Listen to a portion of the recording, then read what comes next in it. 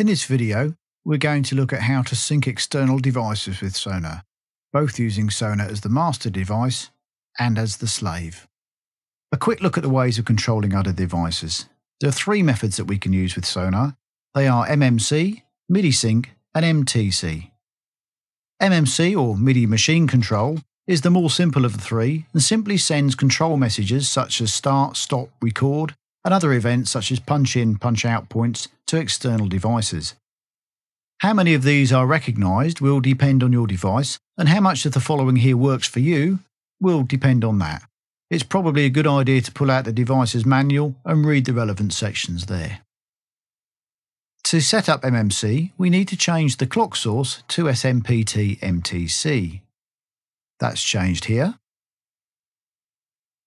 And then we switch to the project MIDI page and check the Transmit MMC option.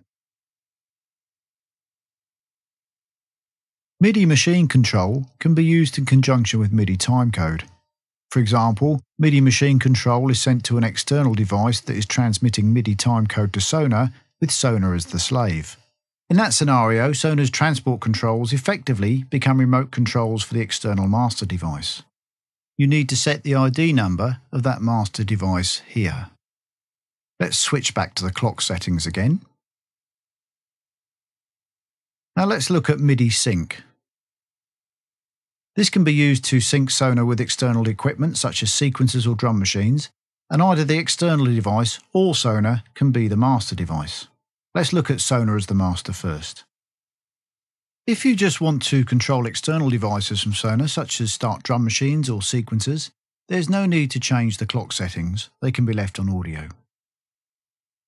Open the Preferences Project MIDI page,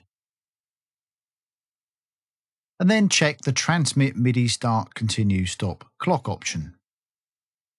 Beneath that, set the options. These are dependent on whether the external device supports them or not. Use Start Never Continue will be greyed out unless the previous transmit option is selected. If you choose this, Sonar will only transmit MIDI start messages every time it restarts, even in the middle of a song. Transmit MIDI Song Position Pointer causes Sonar to send a position message before starting or continuing playback. The Locate Delay for Song Pointer Position Receipt is only active if the Transmit SPP option is checked. Some older MIDI devices take a small amount of time to respond to the message. This option causes Sonar to wait briefly after sending it in order to give the slave device time to respond. The delay is in 1/18 of a second. Enter the delay you need, for example, 18 for a full second delay. Beneath that is where we check the devices we want to send MIDI sync to. As you can see, multiple ports are supported, and I have 2 drum machines that I use, and I check them as required. We can control whether MIDI sync is on or off via the MIDI sync module, which we'll look at again shortly. Or you can map it to a button to the MIDI sync command. That way you can control it from a control surface.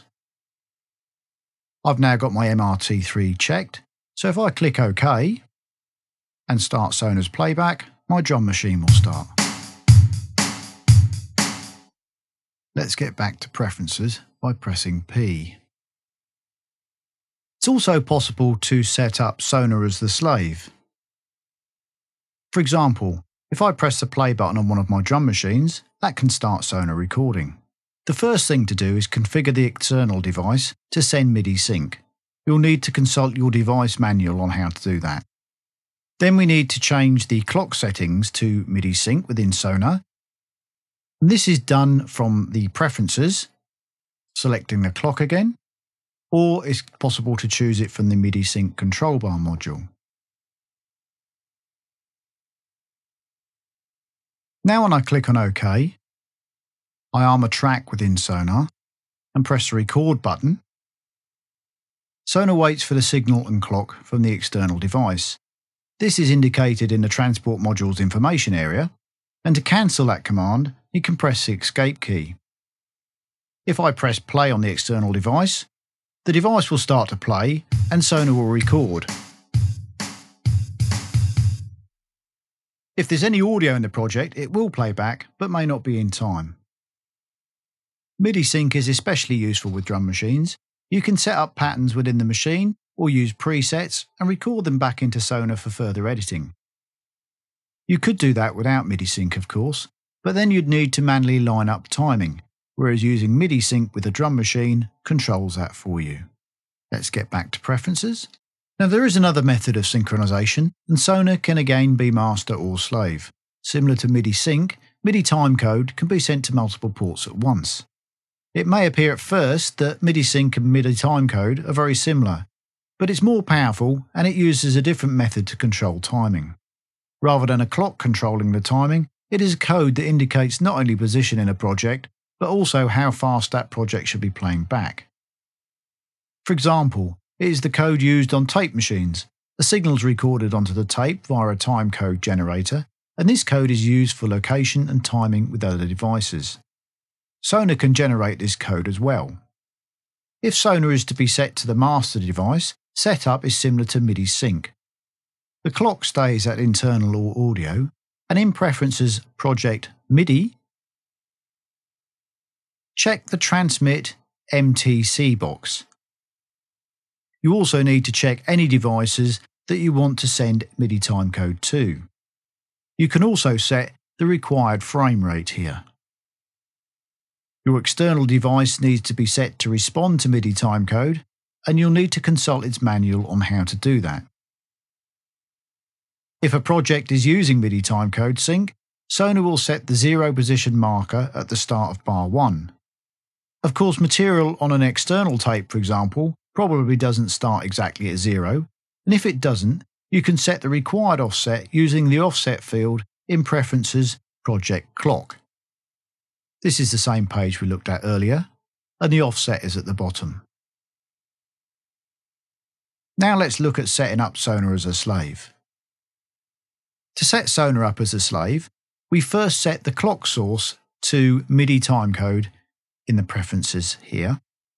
Then we need to switch to Preferences, Audio, Sync and Caching. We set here how Sonar responds when it detects incoming code. The Ask First option will prompt you and ask you if you want to switch to the timecode. If you answer yes, Sonar switches the clock source and starts to use the signal. Always switch is similar, but there is no prompt. The clock source changes happen automatically. Do not switch source but start if in MTC mode means that Sonar will not respond to MIDI timecode at all unless the clock source is already set to MIDI timecode. The Never Switch Source option is there if you never want to sync to MTC from external equipment. This next option tells Sonar what to do when you press play in SMPTE MIDI timecode or MIDI sync mode.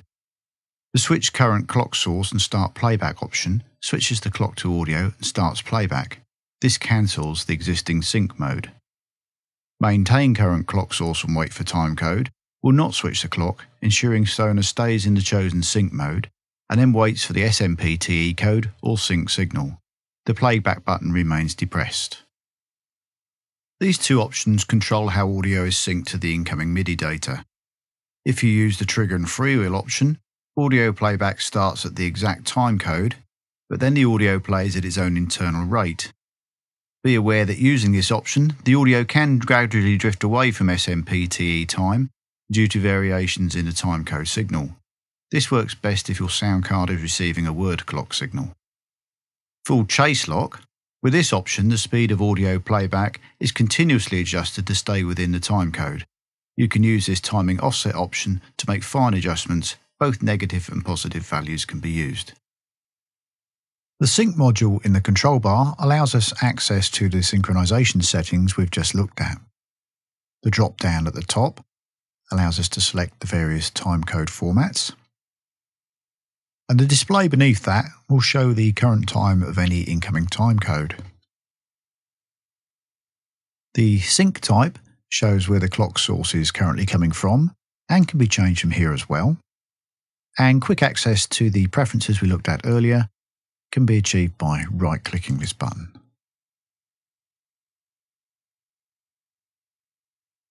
The next button turns MIDI sync on or off.